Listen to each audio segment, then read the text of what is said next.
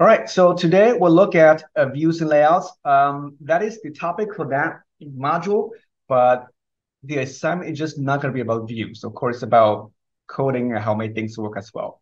So I highly recommend that. I noticed the chapters here may not be in perfect alignment with the text, but the views and the layouts are actually covered in chapter 3 and 4. I apologize for that. Inconsistency, but make sure you go to those chapters and look at the details how you actually build your views. Okay, I think the author did pretty good example using the different layouts in there. So we're gonna do a couple of them in class, but I'm not gonna spend too much time on that because we're gonna focus on other features as well. Okay, so in here, let's see, what do we have here? I have any notes here. Yeah, so we'll take a look at a toast little pop-up message you see on your Android device. So that is a toast. We'll also look at the log cat. You might have seen that already, but we'll take a look at that and why is that important and how to use that in your program, mainly just for debugging purposes, basically. So I think we looked at this last time, right? How they all connected together. Okay, so make sure you study this diagram, understand how they work. Every layout, okay, like the layout here, even though it's an XML file, it will actually convert that to an object. So everything in Android is basically object, like in Java, right? So not only that, every component or control you add into your layout will also be converted to object. Like a text view, we wrote a tag, but it will be rendered into object, like a web page, same idea. Okay, here is another diagram. I wanted to, if I can make this bigger. All right, so here is just a high overview of all the objects, or these are basically classes. There's a lot of them you see here. So if you trace, all the way the far right, the bottom to the top, you're going to see that, of course, the super class object always the object class, very similar to many languages, Java, JavaScript, C, same thing. But everything here you see are subclasses of the view class. So everything you can say is a view, okay? And then under the view, you have different types of controls. So everything in blue here are usually the controls, like the elements or the things that you see on the UI. Okay, the one in orange over here are basically layouts. Okay, layouts a different container that can contain other layouts and also contain other views or objects. Okay, and so all of these views are a sub um, classes of the super class called view group. So everything here is under the view group. Okay, but certainly you can nest, most of these views and other views as well because they're all part of the view group. Okay, so as you can see, there are a lot of them. We haven't, learned them all, and I don't think we're going to learn them all anyway. That's just too many. But you see this absolute layout. So if you look at the view group over here, like the very parent group, at the fragment, we'll look at the fragment, maybe in that break maybe a little bit later in the semester. The I think you did the spinner in your first assignment, right? We did a little bit of that. Listing grid view, we'll do this in the next couple of weeks as well. It's really, really interesting, very important.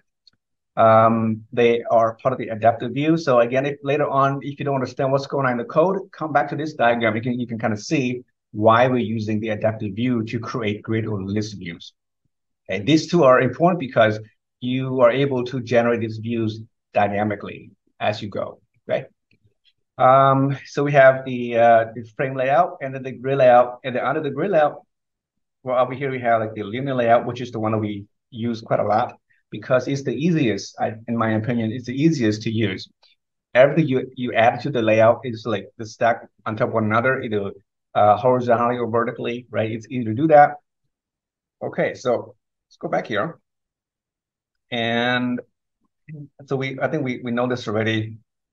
So let's go up here. This one here, I don't remember what this one is. Okay, so another note I put here, I basically again pulled this up from the textbook. I just basically grabbed the things that maybe relevant or important in this course. So like a text view, how you would create one using code like this, using the tag. And then the classes they are derived from, right? So everything is under the view class that you can see over here. And then there is an edit view. You did that in assignment 2, where you type a name or type a text. You read the text information, and then you submit that to the first activity. It's for input only.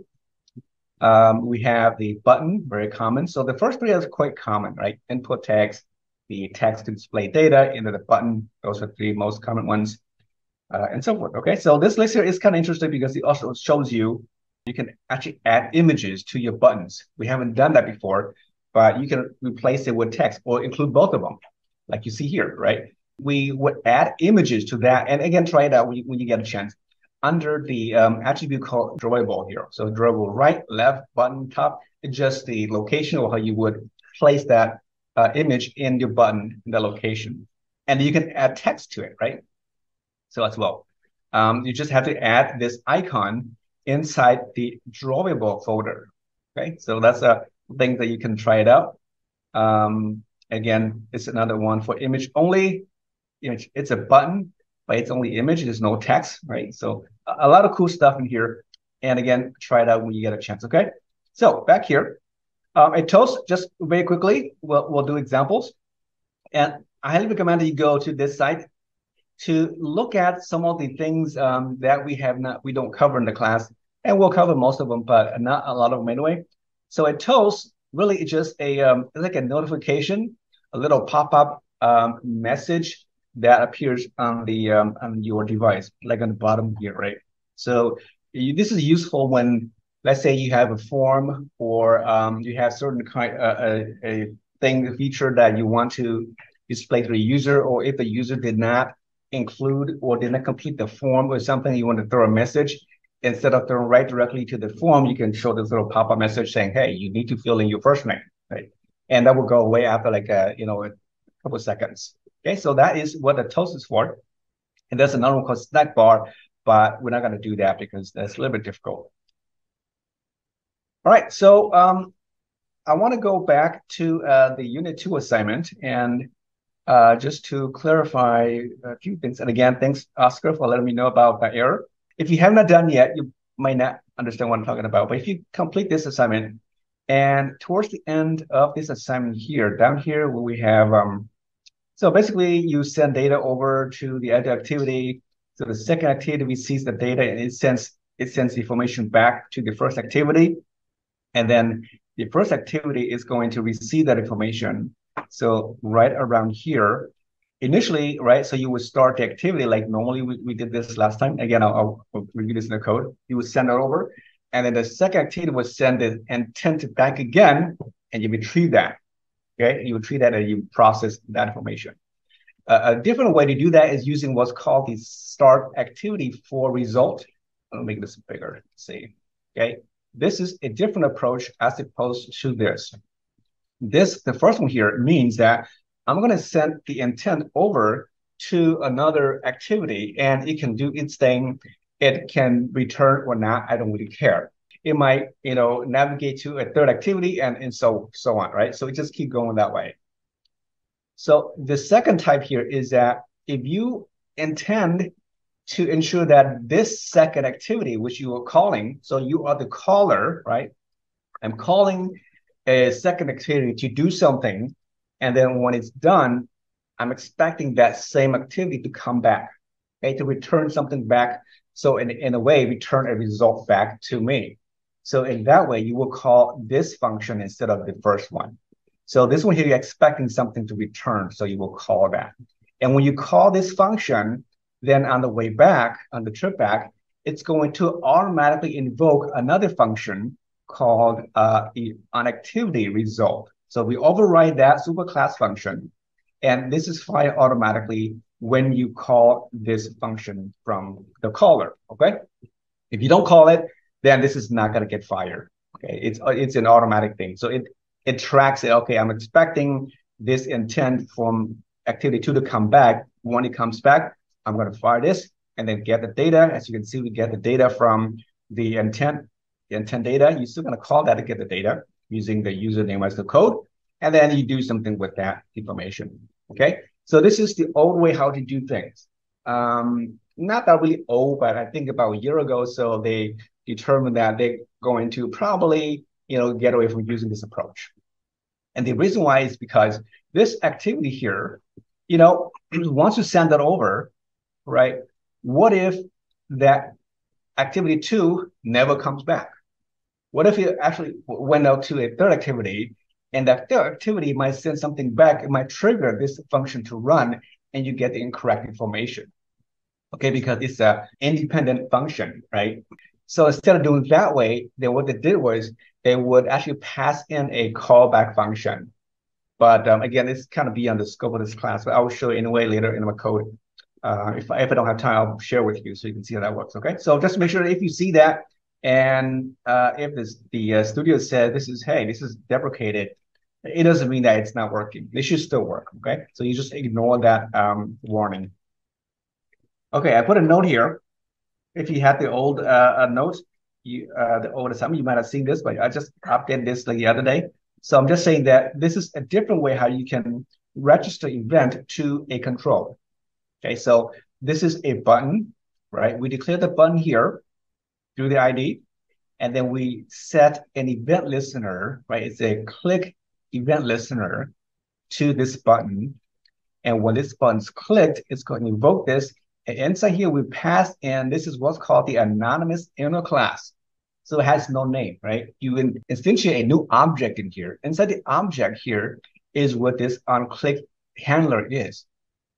Okay, so the function is, within this anonymous class, and then you proceed in here, do the coding here.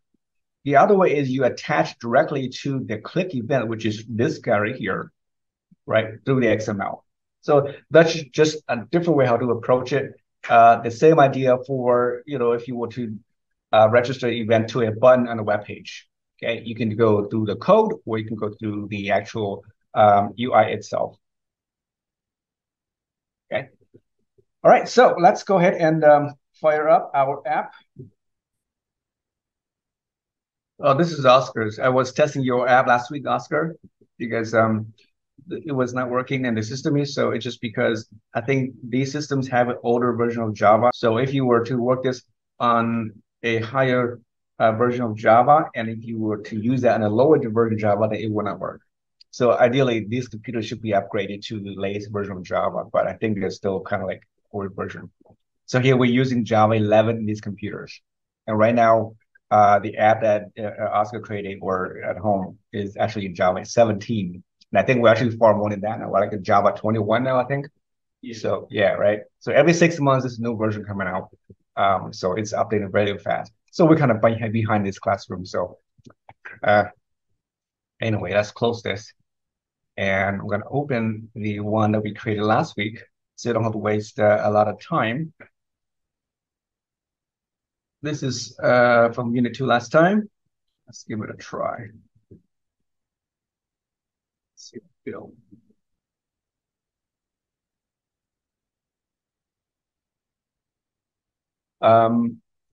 But we did last time, like we go to target and then it comes back and then basically we update the message here. Okay, so last what we did was we send that over to the target, right? And then it sends the intent back. Notice we start the activity, just send that back to wherever it is. We don't care whether it comes back or not. And then we pass in the message with the target key of the string here from the button. And then on the main activity, remember that we have to check to make sure that there is an intent, and then the data coming back is indeed has some data and not a null value. Otherwise, we want to, if it's not null, we want to overwrite the message with the new message here. So that's what we do last time. And you do this way because you don't know who or what activity is sending the data back. So you would check it this way. It's not going to trigger automatically using the other function. I'm going to go to the activity layout for the number 1, so you can see easily. And let's go back to this layout here. So again, we're using the linear layout. We can start with this one here. Linear means like you cannot have like I cannot have these two buttons adjacent to each other. I cannot put over here, right? It won't let me because everything's linearly. I chose to be in vertical because if you click on the layout, it says vertical here. You can see that. But over here, we chose the orientation to be vertical. So you can only fit one control per line. That's what it means. So if I want to have these two buttons aligned below that, next to each other because it has a lot of real estate here, it's being wasted. How do you fix that? Okay. In order to fix that, you can add another layout. If I go to layout here, I can add another. I want the horizontal layout, linear layout. I can drag that, put it right below the hello, like that. Okay, it's kind of big, but you can see down there. Or you can see over here also. And I want to drag this button to that layout. Okay, both of them into the layout. So you can see the tree is nested under the layout. So now you see that they are nested beneath that and they're adjacent to each other. So I nested another layout, which is a linear layout, inside of another linear layout, just so that my buttons are nicely organized this way. But they're not centered. So again, I click on the layout, one of here. I'm going to change the gravity to, I think, center again. Okay, let's see if that works. So now they're centered at the bottom. And this is, it takes a lot of space to make it look quite big, right? Because the size of this layout is pretty big. You can see here, it takes the whole real estate here. What if you want to make it small? You can resize it manually like this so that it will just take that much space, right? So it looks a little bit better, you can see. And they're adjacent to each other. I need some, margins around that. You can go to the actual buttons themselves and add margins, okay? Under the transforms here, you can have some stuff and you can actually change as well. You can rotate this if you want to. Again, may not apply to all different controls, but play with this, okay? But the margin, you can have some space around it. I can make it bigger, smaller, but it's all there together. So again, I can't find it. Just search for margin. Hopefully, it should show up. So here's the margin here, the layout margin. So I want the left, right, like that. If you want just on all four layout, then you put here, I think like 4DP. You see that it's all around, I think. And then the same thing over here, right? You add another one here for like for P as well. So in a way, I mean, if you just look at it, looks nice. So what do you have another row of layouts? So you can add another linear layout below that and so forth. You can nest other layouts inside the layouts. But again, you have to take into account that the more nested layouts you have, the more time consuming for the Android OS system to render and create them, okay? It looks nice and easy, but then it may not be efficient. So another one you can have is you can go over here let's go over here to the layout. And I'm going to copy the main activity. Just copy it, Control C, Control V right back in there, and give it a name. I'll call it main2. Just so you know that you can have as many layouts as you want. Okay. So this layout, the main points to the main activity. The main2 also points to the main activity. It doesn't matter. Okay? It doesn't matter which one you pointed to. You can have many layouts that can map to a single class if you choose to, but a class can only map out to a single layout. Does that make sense? Okay. So in the class, you have to pick one layout. You cannot render two layouts at once. You have to pick one. But in your layouts, you can have different versions of your layouts. The reason why you might have a couple of versions is because what will be a reason why you have multiple layouts? I have layout 1 and 2, they point both to the main. Why would I have two versions like that? Any idea? Okay, it's like this. Let me show you. What happens? Is my device still running? Okay. What happens if I do this? Right? When you change your orientation, your controls either stick like that or they have to rearrange a different layout, right? So in this way, you can have multiple different layouts for based on the orientation of your device. If it's rotated this way, maybe my second layout will be rearrangement of my controls. Okay, so that is one reason why you have multiple layouts. And maybe you want to have a different layout for really tiny screens or really big screens. You want to have you want to add more controls to the screen because now you're using like a TV screen now, right? So you have multiple layouts to fit a different device. And we're not going to do that now, but maybe in the future, if you have time, you can actually write code in your activity here to detect the devices that the user has. And based on that device, or even the orientation, then you can set this to run certain layouts. If it's landscape, then run activity main. If it's a portrait, then run activity main 2, right? If the device is a TV, then activity main 3, and so forth, right? So that's why you have multiple versions. But again, one class can only load one layout, but your layouts can be mapped to many different kinds. Okay, so I just want to throw that out there just in case you wonder why. So look at the main layer 2, okay? So we see that, let me do this way to have more space. And sometimes I mentioned last time that this is actually cleaner, you can see it better. But if you want to design using a different layout, especially constraint layout, then you want to go back to the blueprint. Okay, the blueprint here, sometimes it's better when you just lay out content. You don't care about, you don't care about the content, you will lay out your controls. Okay, it shows you the outline of each of those controls better than the other layout. If you put both of them, you will see that this one here, it always shows you the outline of your controls. Here, you don't see that unless you hover over that, you will see it. But here, it gives you a really nice view. I'm going to go change this layout, okay? The original one uses the linear layout. And we're going to change the layout to something completely different. So let me go and move this back out to the original layout because we're going to destroy that second layout. Okay, and we will try to regenerate the same layout like the other one using the constraint.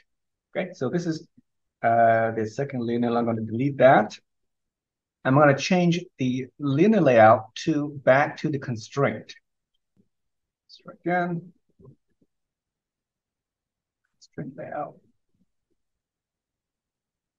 All right. Okay, so here we go.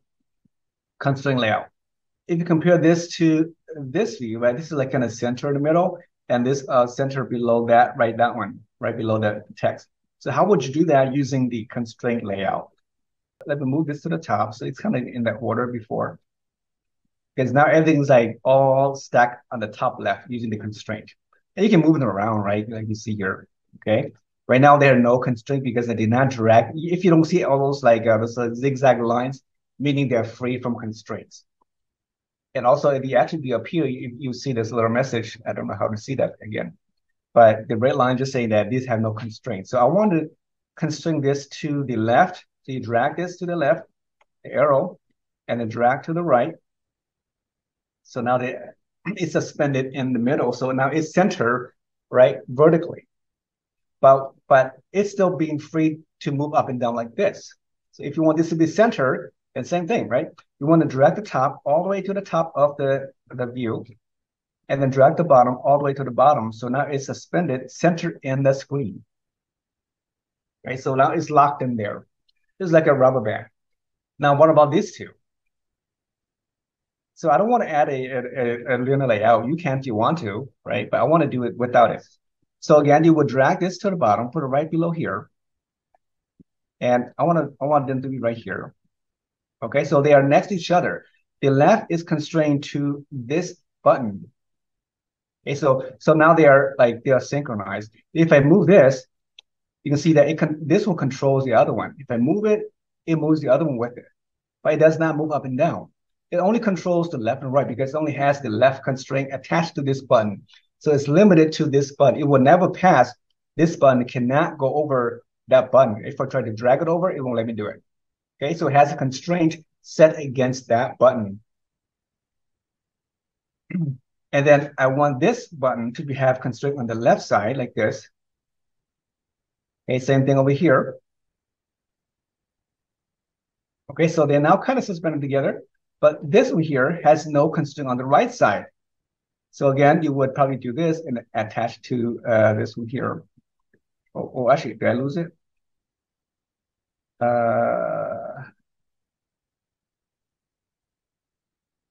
It won't let me do here. Let me see. But I'll go to the right. Yeah, it's really strange how you can do this, but so I suspended this all the way to the left and right. Okay. But this one here, the left is, constrained to the size of this bun, the right of this. So this one can never go past that. What about center, top and bottom? And so the top, I want this to go right below this. And then this one here, let's see if it does the same thing. Okay, so they are suspended below that.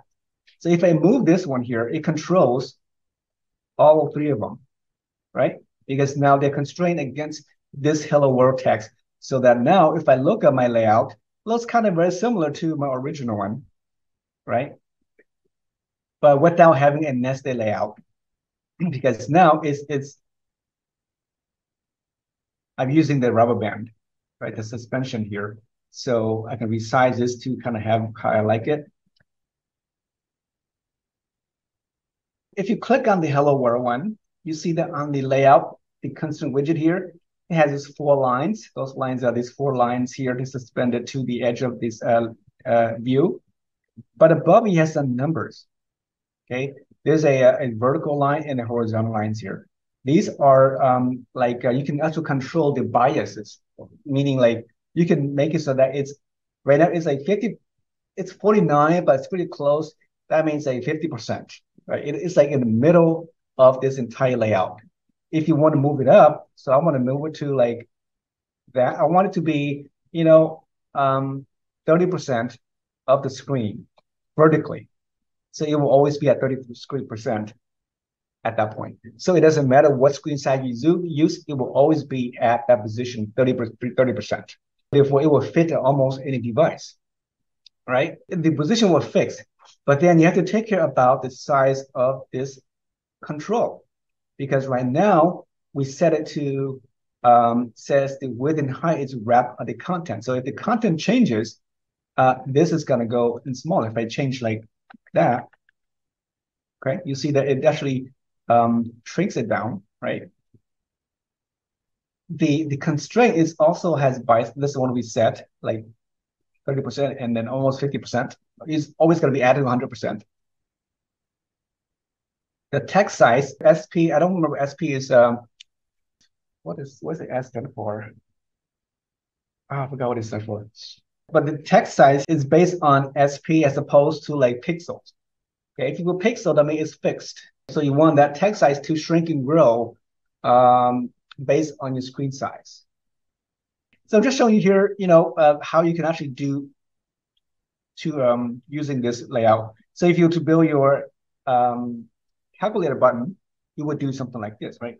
I can just copy and paste this, paste it down, Control C, Control V, and then move it down and add more and more, and then suspend them all together. What I did here is basically I locked the left and right like that, but there's another way you can do that by using what's called chaining. You can chain them together so that they're evenly distributed across horizontally or vertically as well. Okay, that is probably the better approach. There's so many ways to do it. I'm not a really good designer, so this is not my strength here. But for those of you who are, if you take the time to really take time and learn how to do this, you can build really nice UIs here as well. So I'll link that up to you. I'm just going to stop here for the layout. Okay, so again, go back to chapter 3 and 4, look at them, look at the frame layout. A couple of them, the frame layout is also interesting because the frame layout lets you stack one layout after another. If you want to add like images to your layout, and if you want to put text overlay the image, then you want to use the frame layout. Okay, it lets you do that. But again, you can still achieve that using the constraint layout.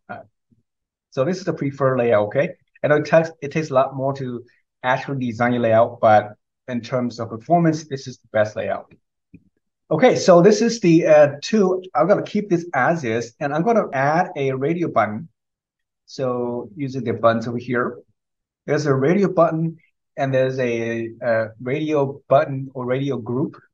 Okay, so if you were just to add a button like this to your control like that, and add another one over here like this, okay, and there's I forgot to do this. There's an automatic constraint you can add in here. It's a shortcut. I don't remember exactly which one, but you can add it so it's automatically constrained. But anyway, I'm gonna just do that again. Attach it over here.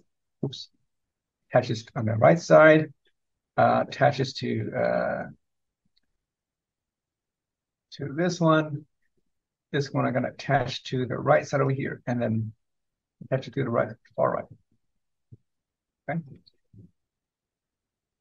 And then attaches to the bottom.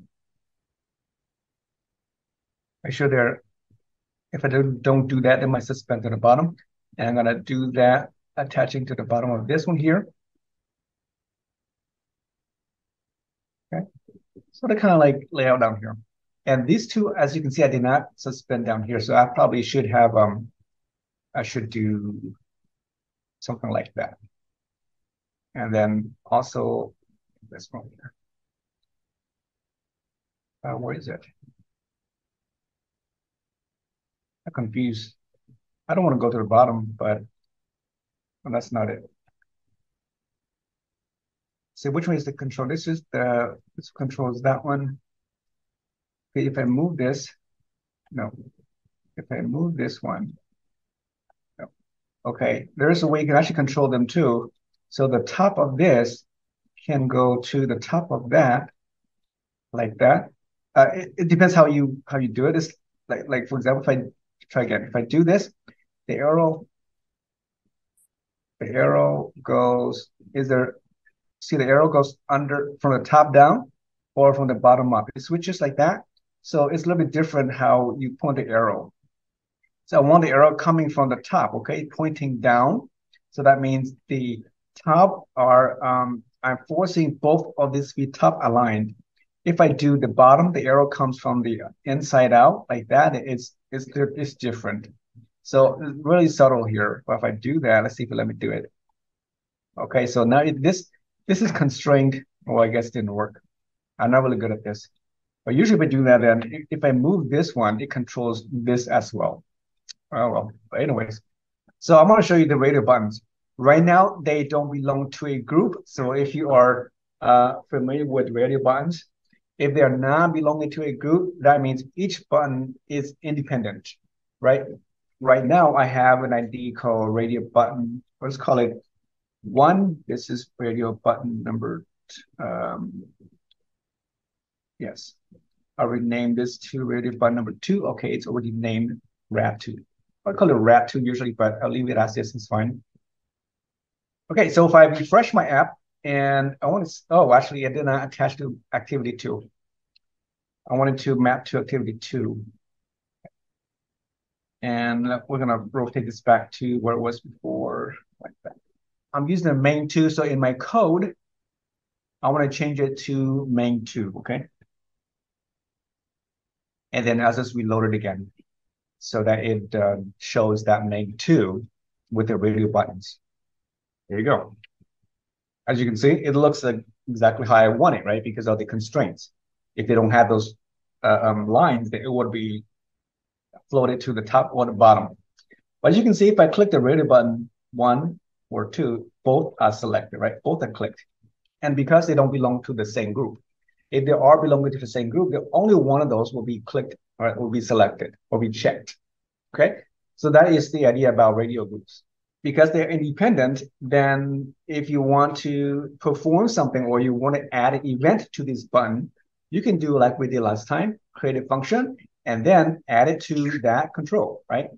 For example, you go here, go to the attributes, and on the click event, so again, just find click. And then right here, right, you can just, I have 2 of them already. I can, choose go to target is fine.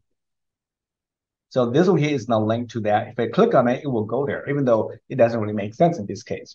That is how you do using the onClick. So again, this onClick here is already attached to the inner class function called onClick. You register directly to the control via the UI or in code over here. Sometimes, again, it's quicker to go into the code and just add the onClick and then add it to the function, whatever it is. Okay. That approach is it's okay. If you like that approach, that's fine. The other approach that I'll use for the radio button number 2, let's rename this. This is 2 and this is 1, okay? The text. I'm just put the text here, right? You can also get the text from the string. You can create one, so make sure you know how to do that as well, okay? Like over here on a string, I can go and create a new one, right? And go and just Control D, duplicate this, and I'll call this one here rad button 1, and give it a name, right? Button, I don't know, choice 1, and then this is button 2, and choice 2, right? So you build your data here, okay? And then your activities on the right side. And then in your code, let me hide these over here. You would just then, the text, instead of saying radio button, and you put at string, and then the name of that would be rad button 1. Okay. So this is for rad button 1. And the second one is at string rad button 2. So now my data is coming from the string file. So I don't have to worry about manually go to my buttons and change here. I control my text in one place. Okay, again, back to the model view controller, right? So I actually prefer to do it this way. You have more control of your data. You know exactly where things go.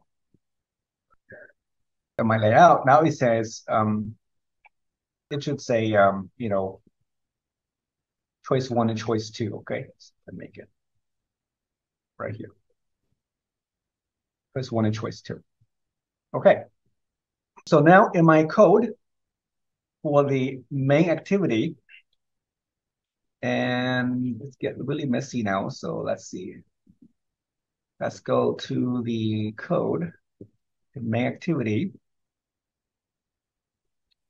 And I'm going to target the button 2, okay? Because the choice 1, we already mapped that to the onClick, right? We already have it go to the target. The number 2 doesn't have any event yet. So this is how you do in the code.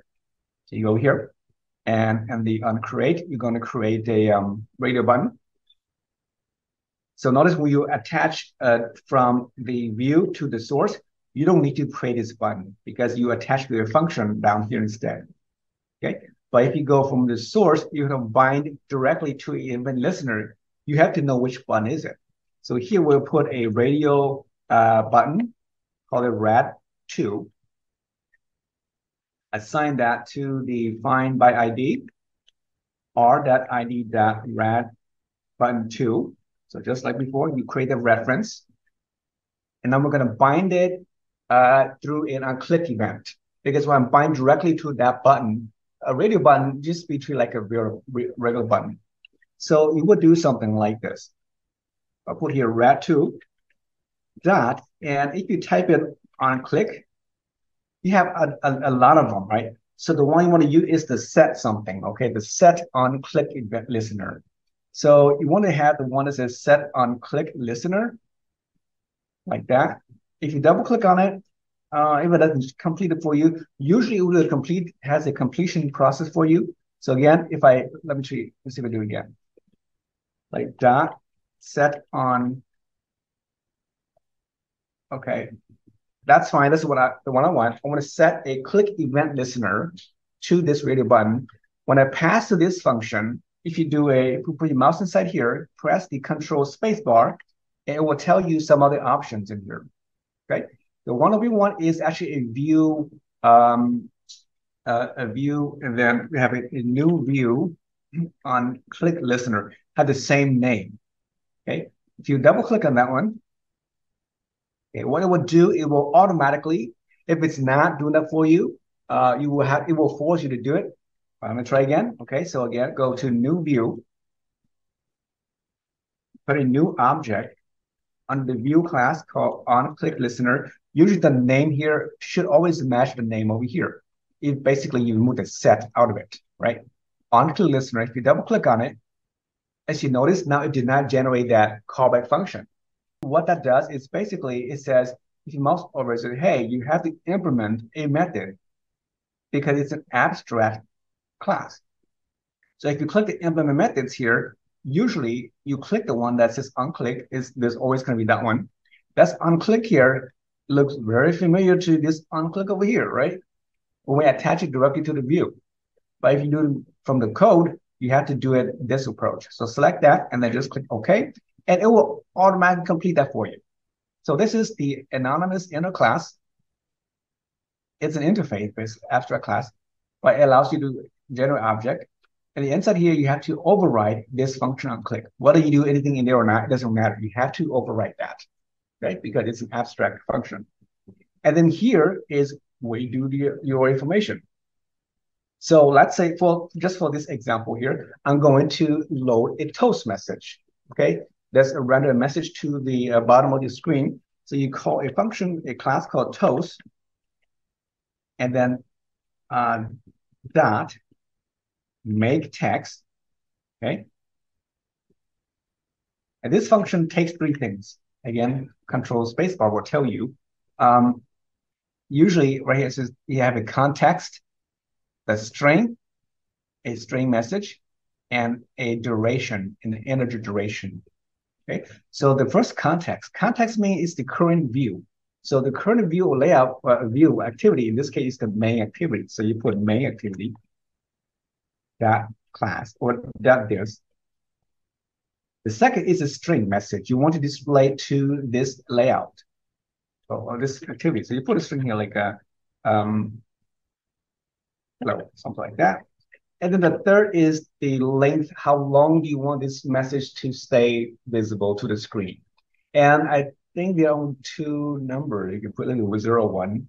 But if you do like a 0 means short, okay? A 1 is long. But usually you don't want to put the number there. You want to use what's called a toast dot, and they have the length short or length long. Okay, the long text stays longer, like almost like 10 seconds or even fewer, and then disappears. So that is how you create toast. Again, toast, if you don't import it, it's part of the widget class. So up here, because I put, it automatically imports it. As you can see, all of these are widgets, right?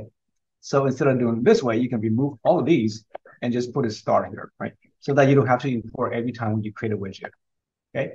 It takes all the subclasses out of the widget class, and then you have to worry about importing. Shortcut. Okay, so that is how you do a event listener. Doing this way, you are not creating your own function, so this is not reusable. Okay, it's only associated or registered to that radio button or that control. Here, I can add it to any button. As you can see, I added to the radio button. I also added to the regular button up here, right? So I can reuse it.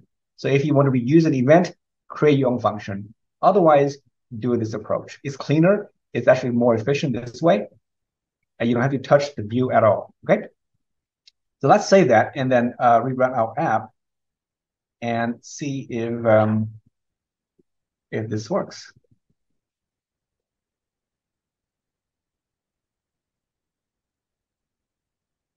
Okay, so the first choice is going to go to activity 2.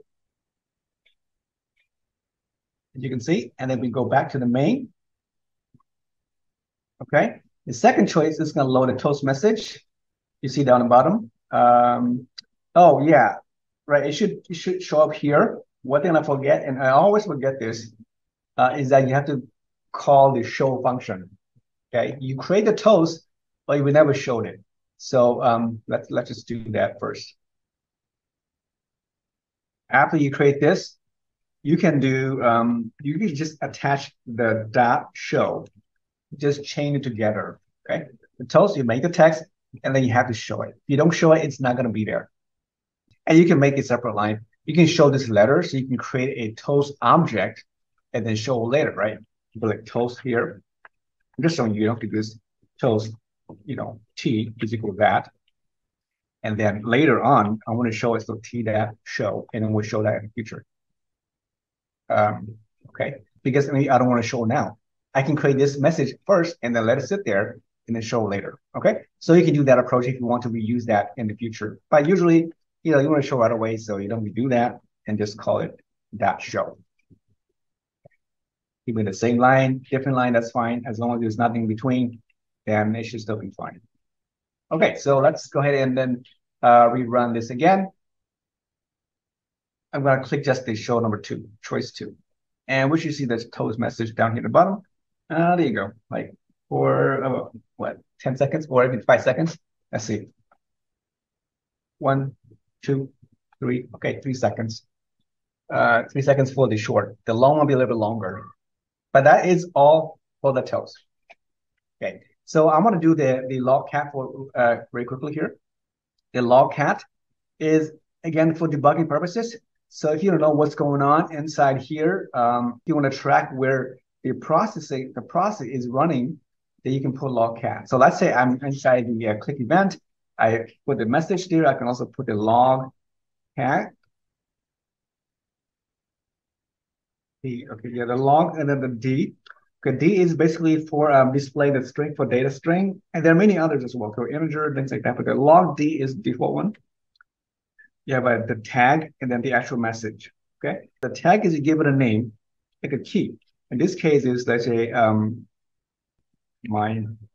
this will be MSG for that. And you put the message here on click function. Or something like that, so you know where your code is, because you cannot console log that to the log. If you do that, it's really hard to find. And I think I have to, this is a string, not a character. If you import this in, I think, you import the class. Okay, so you have a certain key. You can put that message here. I can put that one there. I can add it onto the on start like this. So you put here, I'm inside the on start. Just something, okay? When I rerun my app again, let me try this if it works this or not. And then down here in the logcat menu, if you click on the logcat, and you can see all these messages as you run your app. It loads something you just don't see here. So what you do is in the variables on the right side of here in the search bar, you type the key that you add to the log. Like all my messages will go here. So you type in the MSG. And what you're going to see usually is that it's going to log all the messages for this logcat. So instead of seeing all the other junks, I should only see my messages here. And if I'm not seeing it, I'm probably doing something incorrectly. Oh, I'm calling it the wrong API, right? The 30, it has to be the 30. Can't use the wrong one. We should pick the right one. So here we go. You can see that now. I filter that out. It only shows all the key that had a message in it. And then now it says I'm on start and on click now because I clicked that. If I click it again, it should show on click. Okay. If I go to target number 2, nothing shows up. If I come back, it's going to say on start. Okay, so you can see I'm on start now. I'm waiting for an event. If I click on the event again, I'm inside that function on click. So again, just a way to debug your code, track your code, make sure you know where it happens, and for that purpose, mainly for that person. Okay, I'm sure you have other users too, but it's really useful. And you can have different type of messages in here. Okay. I put a message here because the string, it doesn't be a text like that. It could be the actual value of a particular variable you want to pass here. I want to see what that message is, what that that the link or the text is. You display right here, so you know what's going on, right? You can trace your code that way. That's it for the logcat, in case you're wondering. Okay, so we got that done. Now you can see that these 2 buttons are not in the group. So I'm going to change my view and I'm going to make them as radio group. Okay. So I think this is the view number 2 here. Let's close the emulator. Okay. So now I'm going to go and add a view group so that only one of those buttons will be clicked at any given time. Okay. So go up here to the buttons again and add the radio group right down here. As anywhere is fine. And then because the real group is not something you can see on the view, okay, it's just a container. And then what you want to do is you're going to add these 2 buttons to that group. So you just drag it inside it like that. And so make sure they're nested inside. So now they belong to that group. Okay. So this group here has a name. You want to give it, an ID. So if it doesn't have one, give it an ID. Go to the code view, or the other view is fine. And let's go to code. So here's the view group. Contains the radio buttons, and I want to give an ID. Okay, so again, Android ID, the add ID, and get this one here, rad group 1. I guess something like that is fine. But these two they still have their own IDs. So let's say that I'm not sure what their radio. Oh, has no constraint. Is it visible there too? I didn't think they are, but I guess they are. Oh yeah, yeah. Okay, I guess they do have visibility. Weird. Yeah, up here now because these 2 are because once I move that into the group, it loses the constraint. So this guy has no constraint now. So let's move it down to the bottom, down here. Oh, I did the wrong one. I want to grab the group, and it's kind of hard to move it down there. So I'm just gonna do this. Chain it to the right, chain it to the left, and push it to the bottom. And then now push it to the top of this one here. Okay, and then give it a length of enough space to make sure they are in vertical. And then these guys, okay, now they lost all the constraint, right? So I do it again to the right of the inner one. Oops, did that work?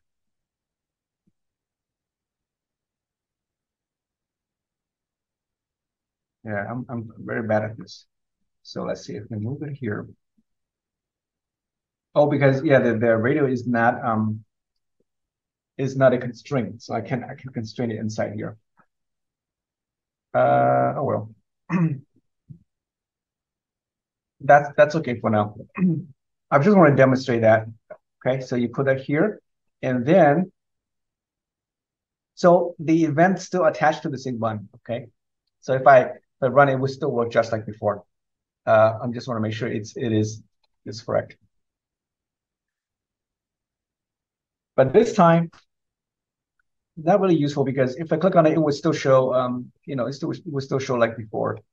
Like choice 2 will show the little message down here, like same as before. Choice 1 will go to the other app and come back, so forth, right? So that's okay. I don't want to do that. But what I'm gonna do is that if I choose 1 or 2, how do I know which one is clicked or selected? Okay, so I'm gonna go into the code and remove their information. Okay, so I'm gonna change the on click to off. So this has no registration for both buttons, and I'm gonna swap the 2. Let's move it to the top. So the order here is kind of important. Okay, so now in my code over here on the main code, this is only for that radio button number 2, right? I'm going to comment this out because what I'm going to do is I'm going to target the group. So you create a group. So radio group, call it rad group, is equal to, just like before, find by ID, r.id dot radio group 1. We call it 1. Okay. So now we're going to call a function to actually based on a select change or check on any of those group inside the radio button. Because right now, if I'm not mistaken, I can only pick one of those buttons, right? So if I click on it, it should not load. You can see I can only pick one at a time because now they belong to a group of radio buttons, right? That's what radio buttons are, how they're used. They group together so the only one choice can be selected at any time. So when I choose one or two, it will turn that to be true or false based on the selection. So over here, I'm going to call a function called, so we'll register the group here using the event listener, so radio group dot, and do a set again. So here you have set on check change listener. Okay, it's a long one, but this is the one I want to use. Is check the change listener for the reader button. Double click on that. Again, if it doesn't load, that's okay. We're gonna do a right click on it. I mean, control space bar inside it, and let's see what it tells you. So the same as before. But it's a radio and not a view, right? It's a radio group. So you do something like you know, usually it will do that completion for you, but if you too new, it will tell you. Same idea, right? On check change, remove the set. It's a radio group, so radio group here. Double click that. Again, it will look just like one above, except this is not a view, it's a radio group instead. They check the changes of any of these buttons. I have two of them. If any one of those is checked, then it changes, right? And then based on the check change, so this function will run automatically when you click a button in that group. Okay, it'll run automatically, and then whichever is selected or checked, its ID. So this ID here, red radio button 1 or radio button 2, will be returned and assigned to this ID here. So you know exactly which one was selected. So if you had 10 of them, you don't have to worry because it will only return the one that has been selected. And this ID will always be that one. So let's say that if I pick choice 1, I want to same as above, right? I want to load the message. If I choose or I mean choice 2, I want to go to the other activity. So how do you know which one is it, right? So you would do a check. Okay. So that means you would do something like this. If the well, I have to check first. I have to get the ID first.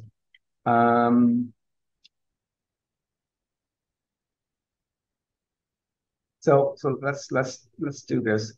Right above here, I want to do a let's see.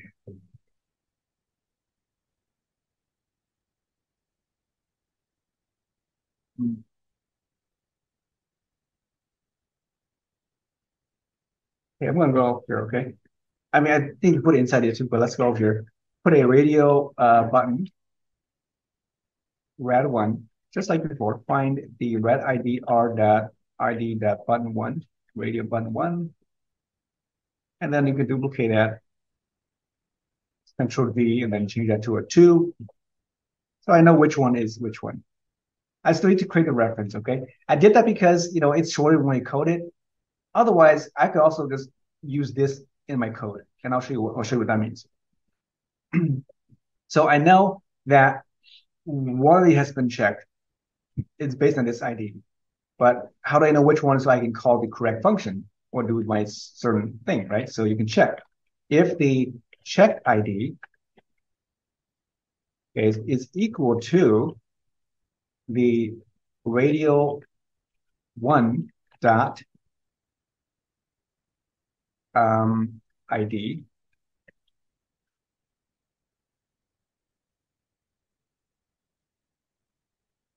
see if that works. If they match, then that means it's the first one that's clicked. So therefore, I would do the toast. Let me just copy the toast up here. So let me type it again. Show the message. Else must be the second one, right? Or it may not be. I mean, if you click on it, it wouldn't invoke. If you don't click it, it's not going to invoke. So it has to be the second one. So In this case, I'm going to call the on start, and then not on start, I'm sorry, the go to target. So go to target, and then we pass here the group. No, not group. The rad one, rad two. I think that's gonna be the view. Yeah.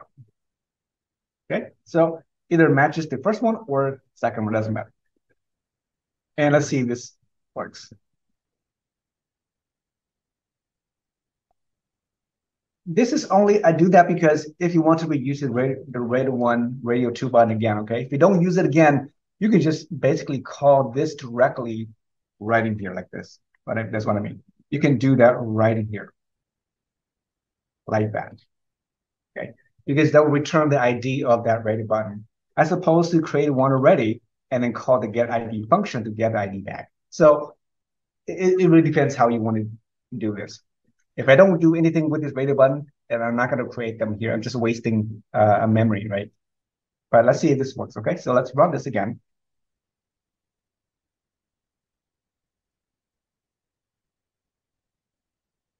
So the red one should show the toast you can see down here. Red two is going to go to the target number two, load the second activity, and it does. Okay, so basically that is it. So that's how you say radio buttons. And then if you were to do this for your assignment, because these have text, right? This is the text here. Same thing with the buttons up here. I put the buttons here is the text. I could put like 1, 2, 3, 4 here and get this value and then change that to a number and then do your math operations. Okay. And if I keep clicking that button, I'm going to get the text. So you know to get text already.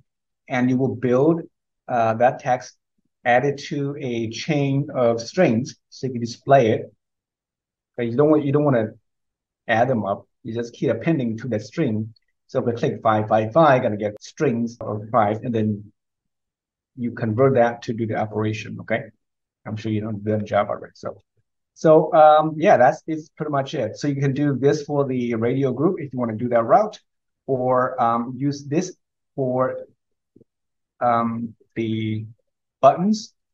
It does nothing run. Okay, it could be anything. It could be a text field, it could be a box, it could be the entire view. Doesn't matter because anything you click on it can trigger an event. Okay, so that's what that means when you do an event. But the radio group here is very specific to that group only. It's only for that group. And next time we'll do the like you do a spinner. You have the grid view, you have the list view, and you select a particular element in that row or that record, it will trigger that as well. Something kind of similar. We use that the adapter view to do that for you, but it would be the same idea. Okay, so I think that's all I want to cover today. And again, the layout of the application I showed you earlier, mine is not the best. It's pretty ugly, but I think you got the idea. The assignment is basically to so I grade you based on your layout. Okay, so make sure you make sure this is logical. Make sure these four operations work the way they should. Okay, so here I'm just saying that now you can see I'm not giving instructions anymore. Okay, so basically you just build that app and make sure it's working. It's performing those operations. You can use the ready buttons if you choose to do that. Um, I think I said to choose a layout. Edit the input. Okay, so that means that you should be able to also edit the input. So that means the data you add to the view will be a edit text view. We add that. You click on number 5, it goes, you add it to the edit view, but I should also be able to change those numbers as well for both operands. And then when I click the add button or subtract button or any of those submit button, if you use radio buttons, then you would get those two data and then do the operation accordingly and display that to the view as well. Okay. Yeah, basically that's it. So it should be hopefully it's a fun exercise. It's going to be creative. Do like, I don't know, um, what, square roots and all those stuff. Go for it. All right. Well, thank you guys. Thank you so much. And any questions, let me know. And just don't fall too far behind. Okay. So I'll see you all next week.